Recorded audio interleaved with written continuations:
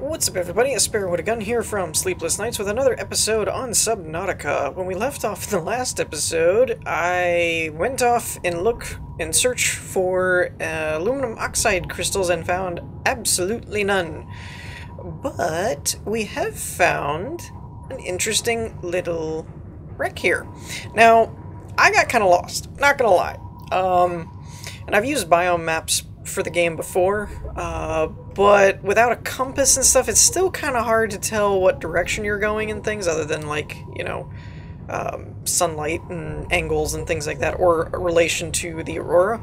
But I found an interesting little gizmo, kind of like the Minecraft has. If you hit F1, a lot of you probably know about this, it's got a lot of different information, but in the middle there you'll see player biome, and I've actually stumbled across the sea treader path. I was trying to get back to the Grand Reef biome because the aluminum oxide is said to be there, and still hadn't found any. Okay, you're 93. I did switch out these cells, but I have been moving, so that probably didn't really charge all that well. Oh well. I am missing my sea glimpse. I have not gone back for it. Let's see where you have an entry point so I can park closer. I do need to keep an eye on the air. But yeah, is that a door? Can I use that? I mean, obviously it's a door, but I don't think I can actually get in there. But yeah, I've never actually been on the sea treader path before. And yes, I stand corrected, it is sea treader, 30 seconds of not oxygen trader. remaining. I was thinking, like, you know, it trades stuff with you. You get things from it. I may have waited too long to start swimming back. I thought I could make it. Emergency. Yeah, I know. Remaining. Stop talking to me. Come on. Welcome aboard, Captain. All systems online. Okay, we're gonna switch to camera mode here, so I can get a better look at this thing. So yeah, that'll be a easier way to actually confirm where I am, because honestly, some of this kind of looks the same. I mean, I guess there's some different foliage and stuff, but I personally feel like you could easily mistake that for like a safe, shallow, or dunes. Whoa, pop in loading. So, this looks kind of like it could be a lot. Like, there might be stuff in here, but I'm not really seeing a... Oh, wait. No, wait, there it is. That looks like a door. Let's bring it around that way. Man, a lot of pop-in loading. In case you guys weren't aware, whenever it stutters like that, I'm assuming, I don't know for sure, I never really checked, but I'm assuming it shows up in the video. But if it does not, well then, you know, don't worry about it. You know. But, if you're seeing, like, stuttering and stuff, it's usually just because it's loading. Like it's trying to bring in new terrain and things. Let's see here. Oh, well, that's interesting. I always find these other paths after I find the hard-to-find entry. Caution, 30 seconds of oxygen remaining. I honestly don't see that much in there, though.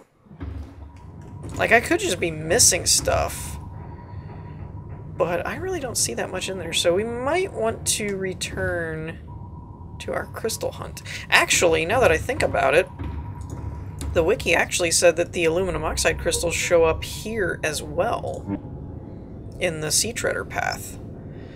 So we may want to take a peek around here as well. And actually, whoop, wait, nope. There's the front. Okay, I got turned around. And actually, we might actually get to encounter a sea treader, which I have yet to see in-game. I saw them in the update videos, but I haven't actually got to see one up close. There's definitely some resources to be found here, though. That's for sure. I wonder, since they've kind of implemented the, you know, you can grab eggs and stuff. Wait, is that it? that looks like it. It's either that or that's salt. I hate that they changed... At a distance, not so much up close, but at a distance, the salt looks a lot like the oxide crystals I'm looking for. Oh. Hello. Spiked horn grass. Interesting. I was also informed... yeah, that's salt. Dagnabbit. Every time I think I find the crystals, I just keep finding salt. There's so much salt everywhere. Who needs this much salt? Caution. 30 seconds of oxygen I remaining. really miss my sea moth. I should have brought it with me. Sea glimpse. Sorry. I'm gonna do that from time to time. I just am. Yeah, because I have like no air down here, down this deep, because I don't have a rebreather either. But yeah, I'm getting a little annoyed that every time I keep finding stuff, it ends up just being salt. And it's kind of like, dude, this is not supposed to be... I know it's kind of supposed to be rare, but it shouldn't be, like, impossible to find. Man, I can't see a thing. What are these things? I can't see a thing out here, though. It's, like, pitch black down here. Again, you know, realistic and all, but... I still can't see, and I don't know where my... There's my tail. Oh, wait. That's like the Kush biome mushroom things, right? Is that what those are? Maybe? Oops. I think my tail's caught. Yeah, I think I want to say I'm heading into... It was either my tail or my nose. One of the two. Something was caught. Yeah, I'm not really sure about all this here. Oh, we're in the Grand Reef now. Okay, well that's kind of good. Yeah. That's good because the reef was also where this stuff's supposed to be. Yeah, we're still in the Grand Reef. Okay, so these giant floaty balls are Grand Reef then. Oh, there it is. Wow, right there. I gotcha. Stop it. Spent like a whole episode last time looking for these things. I parked in the actual Grand Reef for like 5 seconds. Bam. And I need at least 2. Can I get some... Oh, you can get a seed. Sweet. Oh, there's 2. I may want to grab a few more if they're readily available, which I already see another one. Caution. Not because I can think of anything that uses them besides these upgrades, mainly just so that I don't have to keep coming and looking for them every 5 seconds. I also have some ideas about the BioReactor. Now, I know a lot of people had mentioned, well, not a lot of people, some people had commented about different, kind of like the Feed the Beast biomass stuff, that different plants and animals and stuff, excuse me, gave you different amounts of power, 30 seconds of which, oxygen you know, remaining. it makes sense. Oh crap, I got a little further away than I thought. I might have to go back soon. Emergency. I 10 seconds of oxygen remaining. Let's look when we get in here. 1, 2, 3, 4, 5. Yeah, that's probably good enough, so I can probably start heading back. Attention all crew, blow all ballast tanks, service. Because there's really no point in... Wait a minute. Let me check my power cell back here. There's really no point in going back underwater. Yeah, I thought you might be ready. There's really no point in going back underwater when I can just go back on the surface and not have to deal with anything. But yeah, so I have some ideas. I know that there's varying different, whatchamacallit, what's the word I'm looking for? Return. There's various different returns depending on what you actually use in the bioreactor, but I have some ideas for the bioreactor room that I think will be kind of cool. That'll give it some different looks and things, whatnots. So, the other thing that I just now thought about is I have mercury ore. Or I've picked up mercury ore before, and I have aluminum oxide now, and I think I've picked that up before in this playthrough. But I've reset the game so many times, I'm not sure if it was this one or not. But I don't know why I don't have a compass. Like, I just straight up don't have a compass. I don't think. If it did, it unlocked and I just totally did not notice it. So that's one other thing, because the sense of direction has been very difficult as far as that's... There's no, like, map, really, which is kind of frustrating. I mean, I get that it's in early access, so they're probably, like, changing things more frequently than they're not, but it would be nice to have some kind of, like, map thing, like in Minecraft, where you can eventually get some sense of direction. Though, to be fair to the devs, I could make buoys or beacons, and in hard-to-find places just drop them off, and, you know, there's a beacon. So that's kind of my bad, too. I haven't built any beacons and taken them with me or anything. But anyways, we're going to work on trying. I think I had everything else, but I'm going to try and upgrade the Seaview here, and work some on the bioreactor room. So I'm going to do a little bit of that. I may just work on gathering stuff and making sure I have what I need, and then come back and we'll upgrade the Seaview. But I may tinker with the bioreactor room in the background as well, because I have some ideas that I want to try and see if it'll work. But anyways, I'm going to work on some of that stuff, and I will see you guys momentarily. Okay, so good news and bad news. The bad news is I kind of accidentally forgot what I was going to use the titanium for, plasteel ingots. And went ahead and have tons of lithium and enough of the aluminum oxide, and don't have any more titanium anymore. Welcome aboard, Captain. So, all systems online. There's that. But I did manage to fully charge up our power cells. Yay! No, the good news is I was actually able to do mostly what I intended to do with the bioreactor room. However, it probably won't stay that way forever. I'll put it that way. And I will show that in a minute. I have one. That's another one. And that's another one. So, yeah. I'm definitely thinking that we're going to predominantly be using quartz for building in our base, and then most of my titanium is going to end up going into reinforcements to compensate for the hull degradation. But, so you'll see momentarily, and I have some other things, hence why I built the glass, to show you. And ready? Ta-da! Yes, that's the nuclear reactor room. So, ta-da! Bioreactor room! What?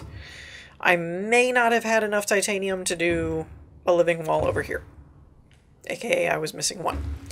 Now, the reason I said it might not stay this way is because you really can't walk through here. It's too crowded, so you have to kind of jump, and at the moment, I have hanging fruit growing here, and eventually, you're just not going to be able to get around here at all. So, there's that, and that's the only problem.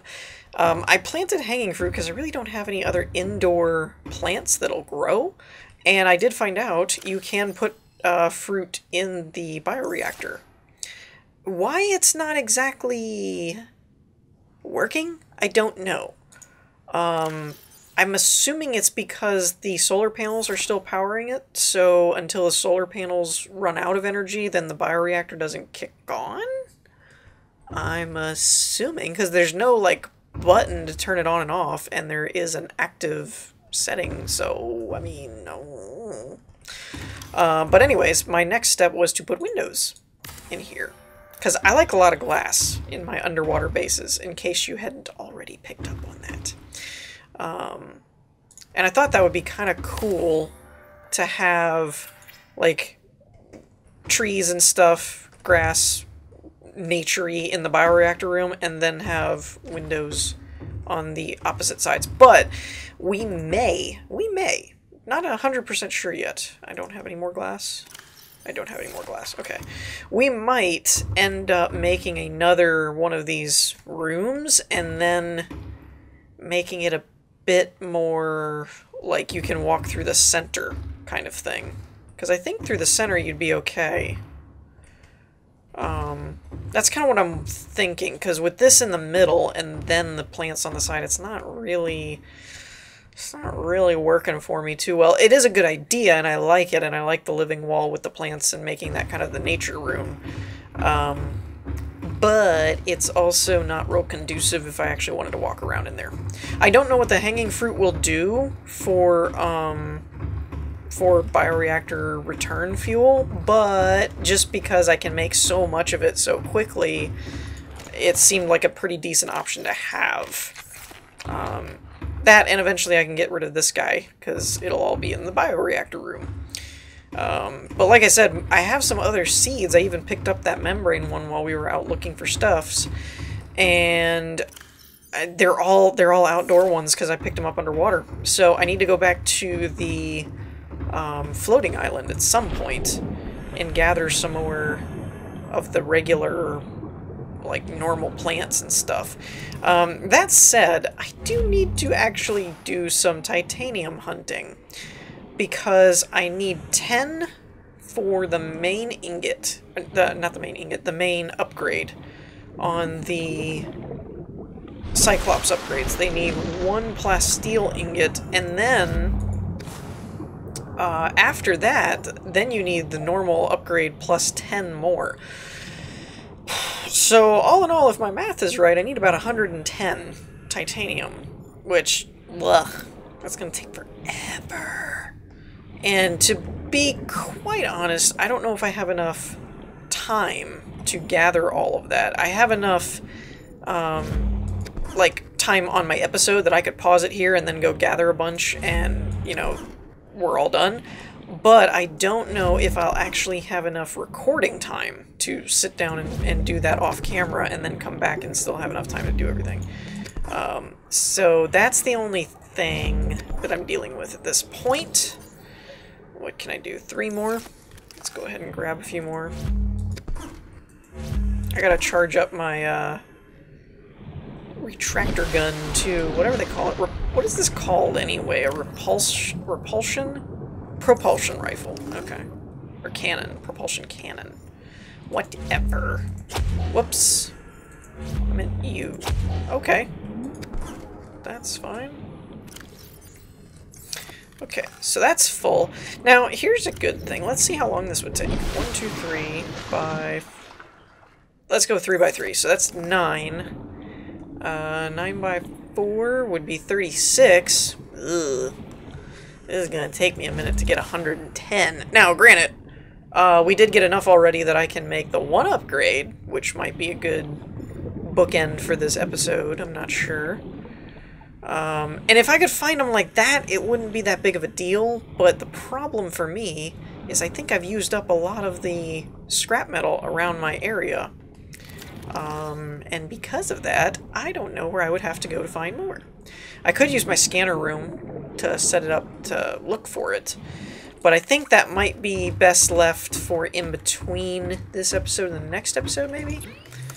Because we did find aluminum oxide, and we did get more progress done on the reactor room. Again, I do think I'm going to change it in the long run, but for right now, I'd say that works pretty well. Where did I put all that lithium? Here we go. I threw some in here because I filled up my ore chests, and I'm going to need 1 of you. Okay, poo. I need... Ah, crap. I need to take this fabricator back over to the Cyclops, don't I?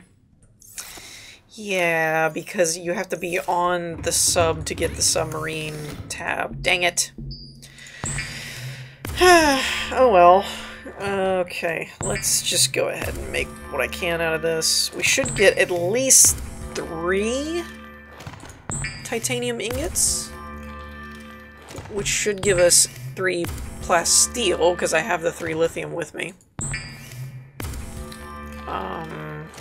However, that still isn't enough to do any more than the 1 upgrade, so meh. But it'll set us up a little bit better. Next time we won't have as much to go get. So let's go ahead and put 2 of them back in there. We're going to put the rest of this in here and put the quartz in with the quartz where it belongs. And let me grab you. I already put the power cells back on there. That sucks though, because I just recharged my power cells. So it's kind of like they should finally be able to, you know, rest at full charge, and now I'm going to have to go back and use it again. Oh well. What are you going to do?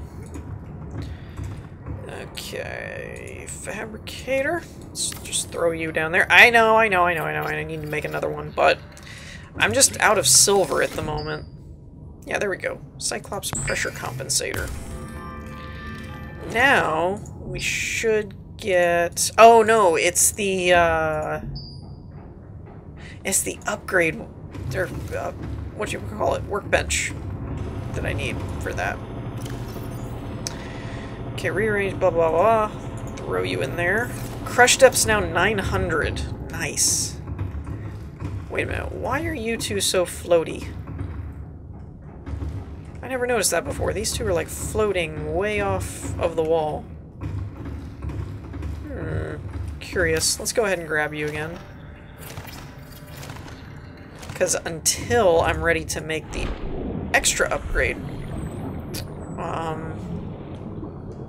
won't really be able to build anything if I don't have that. And I don't know if I mentioned this or not, but I did make a medical kit there. So we're stocking up on medkits. Yay. Okay, we'll throw you back down there.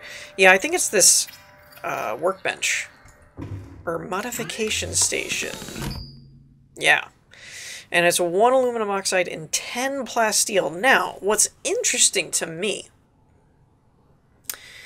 is there's 4 open bays on the Seaview. And we have enough to make 1 ultra, another one, and another ultra, and another one. But I don't think we would need all that. The reason being, if 1 already puts us at 900, I don't think there's any biomes that are too much further down than that. I don't know what the ultra will do, but I'm fairly sure the ultra would be more than enough.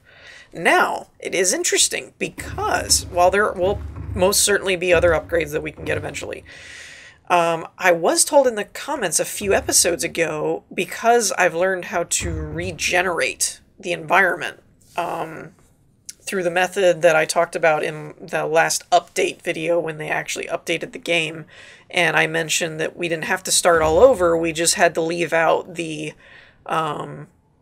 grids, the coordinates for our base, and then you go into your files and you delete them all and blah, blah, blah, blah. And it basically regenerates the terrain. Now, here's the interesting part. I was actually informed that if you do that, the Aurora regenerates as well, and you can go back in there and get another energy efficiency upgrade. So what I'm thinking is we could do 1 ultra pressure compensator, which will probably put us over 1,000 meters down, which I really don't know that there's a biome right now that exists, other than like the void off the side of the map. But I really don't think there's a biome that exists that is lower than that. I'm not even sure there is one that's that low. But even still. So my thought process is then we can use the extra 3 bays for 3 more power efficiency things, and then that thing will never run out of gas. Especially when you couple it with the power cell rechargers that we have on it and stuff.